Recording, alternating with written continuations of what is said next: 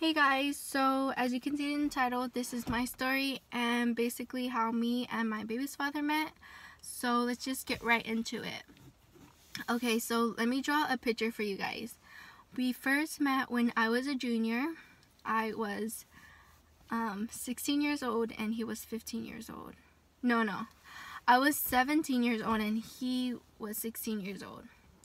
So we met through church and we never really talked because we just never had anything in common, or we just never talked to the same people. He would talk to the guys and I would talk to the girls.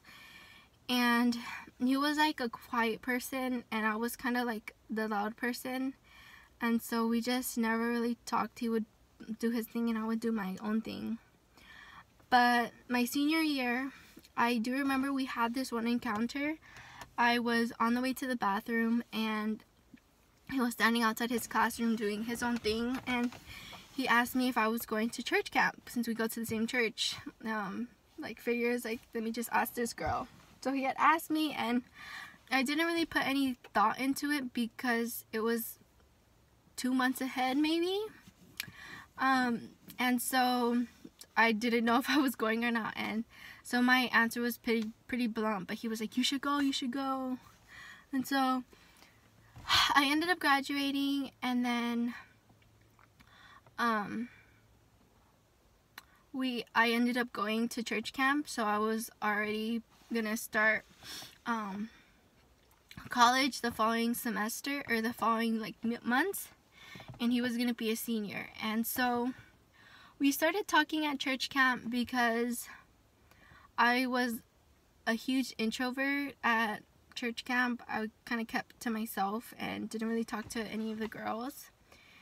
And so he would come up to me and we would have side conversations and talk, and I don't know, our conversations just got deeper and deeper, and I kind of started feeling for this guy. He wasn't an ugly guy, and I didn't have anything to lose, and I was pretty single, so we kind of started talking then. But after church camp, I would message him on Instagram because that was the only thing he had. I don't know if he had a phone number or if he wanted to talk to me. But first we started talking through Instagram. I would always ask him, are you going to go to the youth group, whatever. We would go to the beach, we would go hiking, etc. We would hang out. And he would never reply, so a few times we had gone to his house because I would demand our youth pastor to take me to his house so we can go, because I obviously I didn't know where he lived. And so he would always make excuses like, oh, my aunt says I can't go and this and that. And I was like, okay, whatever. And he didn't seem like he was attracted to me anymore, and he wasn't giving me any attention. So I deleted our DMs, and when you delete it, it erases on both ends. And then he ended up messaging me a week later saying, oh, are you mad at me? And then I was just like, no. And just in my head I thought, why should I put my emotions, my feelings into this person who doesn't give two F's about me? So that ended up happening, and then we kind of started talking again. And then we added each other on Snapchat, and that's where we kind of talked most of the time.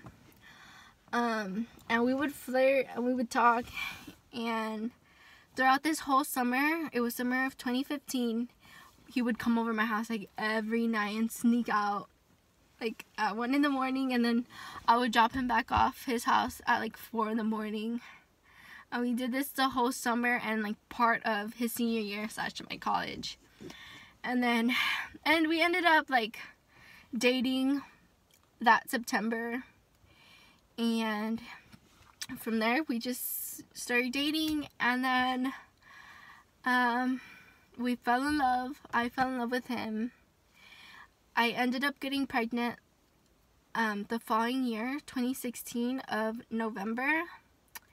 Unfortunately, we did have a miscarriage, and that was really hard because I had also lost someone in the family. And then the following year, 2017, which was last year, I was starting my second year of college, or I was already in the middle of my second year of college.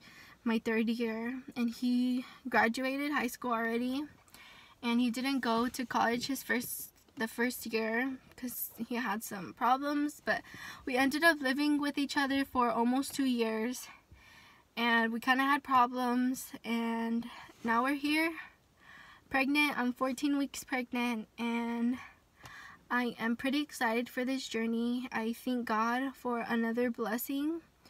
It was unfortunate for my first miracle that happened, and we had lost the baby, but now I'm 14 weeks, and I just pray to God that this is a healthy baby, and whatever the gender is, which I hope I can tell you guys soon, I will love the baby with all my heart, and I will always do what's best for me and the baby. And yeah, I hope you guys have a blessed day, and I hope you guys like the story of how we met and how I got here pregnant. And so I'll see you guys later. Bye.